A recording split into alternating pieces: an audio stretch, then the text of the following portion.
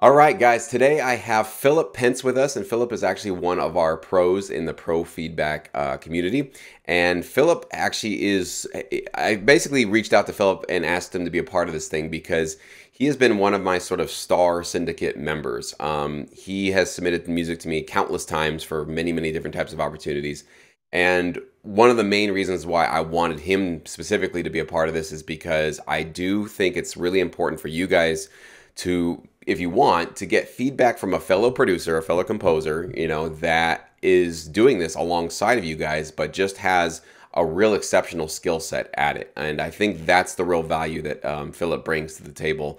And I've definitely, as I've been seeing some of his reviews, he has a great way of giving you just direct truth about what you need to do about your track. He does it obviously in a gentle, positive way, but he's not going to sugarcoat, what you really need to work on with your track. And I think some of you guys are really looking for that, really hungry for that kind of feedback, especially from somebody who's on the same team as you, right? They're also another composer, another producer, and also specifically working with libraries and building up your catalog as Philip is. So Philip, thanks so much for being here today, man. Why don't you walk me through a little bit of your history in terms of how did you discover this whole crazy world of sync licensing way back when? Well, thanks for having me.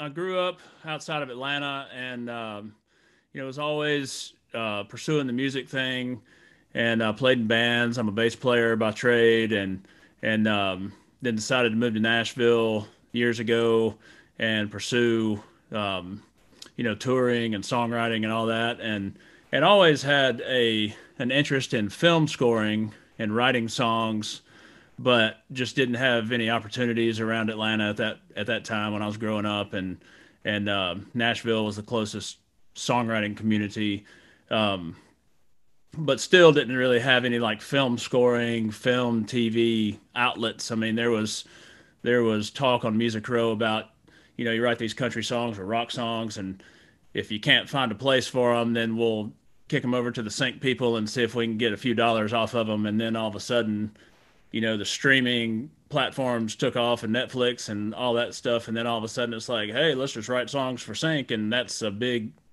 income stream for all the publishers and labels and all that stuff. So um, it became more of an accepted thing, I guess, in the community where I live. And then obviously COVID hit and everybody was at home. And I was looking around on the internet and trying to figure out what to do because all the touring stopped and all the in-person songwriting sessions and all that stopped. And then I came across Sync My Music on YouTube, and it really looked appealing. And at first I thought, well, I can do this, after pitching to some libraries and looking myself for that and thinking, well, I mean, these songs sound pretty good that I'm doing, and quickly found out that they were either getting passed on or more frequently just no response from where I was sending them. And so then I signed up for Sync My Music, Sync Academy, which I will say is phenomenal. It's with all the tutorials that are so well done and that just walk you through step by step. Um, I was quickly able to see why the tracks that I was making were missing the mark. Um, I had the skills to write the song and produce the song, but I was just, for one, putting too many things in a song. I was all over the place in my arrangement and kind of building them like I was making a track to pitch to artist X, Y, or Z, as opposed to having the service mindset of, hey, I'm providing uh, music for dialogue to be overlaid or, to be underscored with action in a film scene, And to be honest, it really didn't take that long. And it takes a little humility to sit there and say, okay, why am I missing this? It's not perfect. And then just sit back, analyze for a second, and say, all right, let's step back and try this again. And it's frustrating at first, but then once you get it, it's like, all right, now I'm kind of in the zone here. And then it's easier to figure out, if you still have something that misses the mark, or um, you get finished with a track, or you're halfway through a track and it's like something's wrong, something doesn't feel right. It's easier to step back, go through your mental checklist, and it becomes easier and easier to figure out um, where the lacking parts are.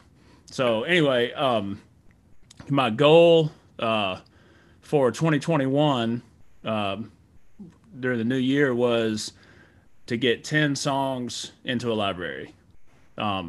I'd gotten accepted into a library December 23rd, I think, 2020, after a long 2020 of rejection after rejection after rejection for libraries. And I mean, I was so frustrated in December, and I was about to go to bed one night, and I looked at my email and it said, "Hey, we'd like to work with you as a composer." And it was just like, oh man, thank goodness it's Right when you needed it, yeah. right when you need it, and it's just enough to keep going. And so my goal was to have 10 songs in a library last year, and I think I got over 60. I mean, I had 10 songs by February with this library, and it was just like, man, all right, cool. And so,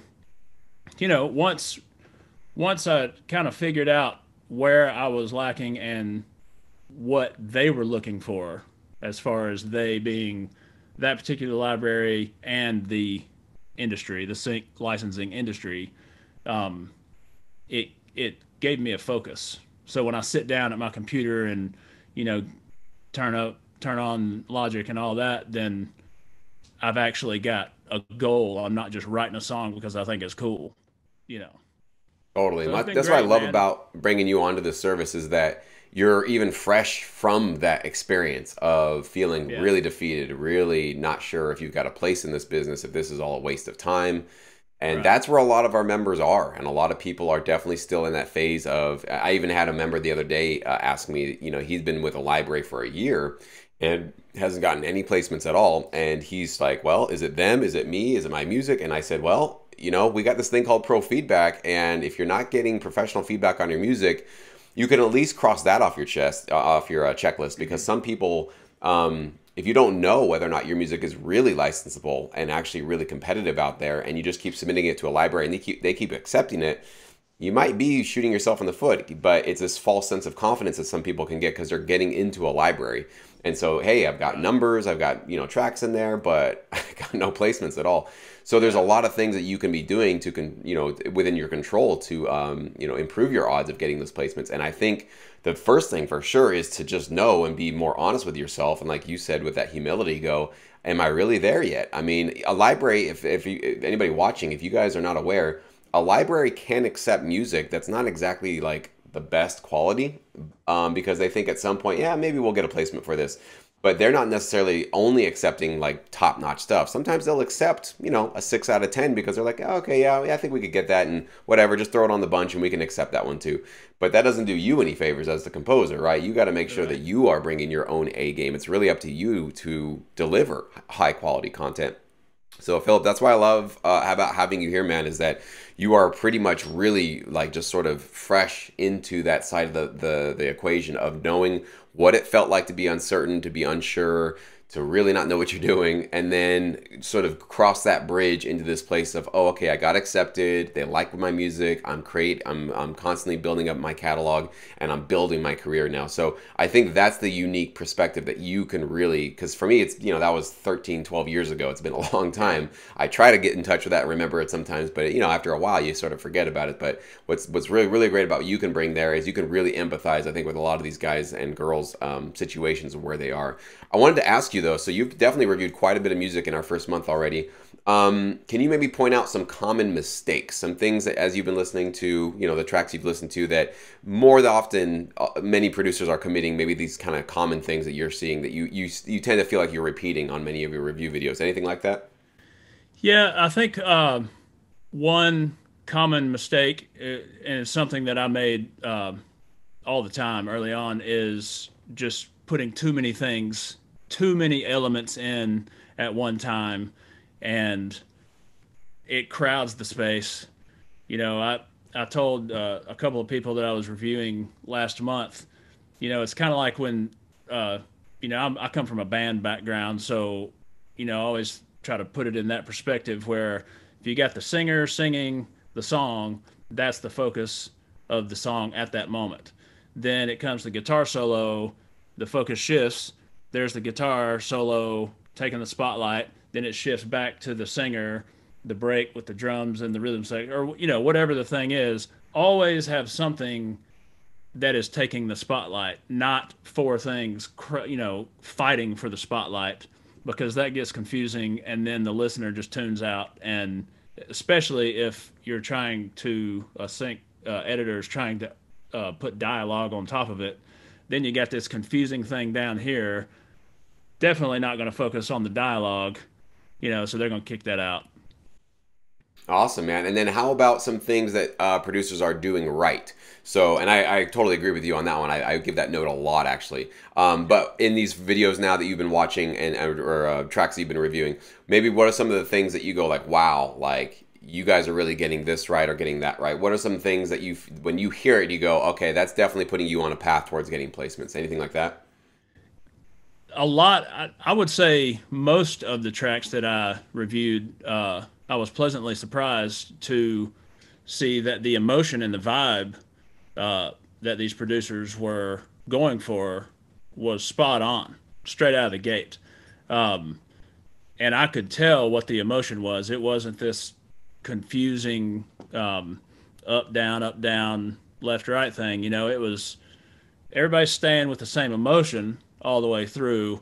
Uh, the hiccup there, I think, is back to putting too many things in. There's just every once in a while you can tell when, uh, and I know it from my own experience that the mindset was, oh man, I've been doing this for a minute. I need to put something else in there. So here's just a random cymbal or a random kick drum that's out of place, and it all of a sudden distracts from the vibe, which is, and I'll tell people when I'm reviewing, that's an easy fix. Um, a lot of times, what I like to do when I'm producing tracks is when I think I'm close to finished, take a break, go get some water, coffee, take a walk around the block, come back, listen to it with somewhat fresh ears, and if I am singing something that the beat's going, and I'm sitting there and going, then it's like, well, maybe that needs to be in there. If I'm singing a part that's not in there, let's just take a second and see if we can figure it out. Sometimes you do that, and it's like, no, that's not it, and erase it. And I tell people also that a great skill to learn is the ability to say what I've just been working on for the past 30 minutes is not working, and delete, and let's go back and take another path. That's You know. super hard too because Oh yeah. you have some ideas and you have some ambitions and it's like I think this can work out and then you're just literally trying to Frankenstein this thing together and I think Yeah. you're absolutely right. There is a moment and it's a weird balance because sometimes that moment can feel like it happens, 4 hours into the track. Oh yeah. And you're like, well, I sunk 4 hours into this thing. I don't want to just bail on it. And I've actually had it in my career where sometimes it was a waste of time to keep moving forward with it. And I wasted another 4 hours before I finally got wise and said, all right, just Yeah. start over. But other times, a new instrument idea comes in and it like fixes everything. It like gave me this new focus for Yeah. it. And so I don't know if I could tell anybody where that line is for them. You kind of have to like sort of experiment with your own sort of creativity and what Sure. works for you. But I do know that it's a weird fine balance where sometimes there is a point of no return where you really should just bail on it. But other times Yeah. you do want to maybe just have some faith that like there's still a kernel there that you just haven't quite let blossom yet, and you Right. have to kind of keep digging and digging until you find it. So I, And I, I that's think kind the of only way literally to figure that out is just keep writing. Just write as yeah. much music as you possibly can every single day. Get into a habit of writing, and you'll start to learn for yourself like what works or what doesn't. So, And eh, and don't be afraid to try things. I mean, right. I think the producer world is trial and error. I mean, sometimes it's for me, it's like I don't know what this synth patch does because I've never used it before. So I just go down the list, record the part, and then just audition 10 different sounds. Sometimes none of them work. Sometimes you find one that you would never have chosen, and it's like, oh, this thing is great. You know, Perfect, man. Yeah. And it's kind of like the story of my whole producing career is just basically pressing buttons and seeing what they do. You can definitely Right. have the fundamental understanding of what a compressor does, how an EQ works, how a limiting, plugin works. You can have obviously all the philosophical understanding of how all these tools work. But it's not until you start clicking on things, pressing things, turning knobs, and you hear what it does to your music or how the sound interacts with the rest of the sounds that Yeah. you have to now go with your gut to go like, all right, is this working or is this not working? So that's what's so magical and also very frustrating about what we Yeah. do is it's an art. There is no sort of, all right, 1 plus 2. That's a, and this I was talking about this with Trevor, one of the other pros, that a lot of producers get stuck in this checklist thing where it's like, okay, they want a hip hop song with guitars. Okay, hip hop kick, hip hop snare, and rock guitars. Check, check, check. I've met all of them the standards for Yeah. this brief, and you hear it and it just has no emotion. It's just stiff or it doesn't work or whatever. So Yeah. you can't look at this as just literally a checklist sort of a thing. There has to be this kind of creative originality, this spark that comes from within you that you have to trust your own creative choices to move forward. And like you said, taking a bunch of shots at it, and not every single one is going to work out great. But that doesn't mean you're a terrible producer. It just means that you are discovering, what really works. Every time you Right. find something that doesn't work, you can cross that off your list. All right, that doesn't work. Well, So and I think you're a better producer if you can say to yourself, "This isn't working. Let me back up and try a different road." The absolutely, man. the amateur producer is going to try to just force that square peg into the Correct. circle hole. Yeah, the humility to realize, okay, I got to back off of this one. It's not it. Yeah, that's Right. that's wise words. So thank you so much, Philip, for being with us today. If you guys are not in pro feedback, I highly encourage you to join us, especially if you feel that anxiety or that uncertainty or just not really sure, or maybe you were in Philip's shoes, where he was a couple years back.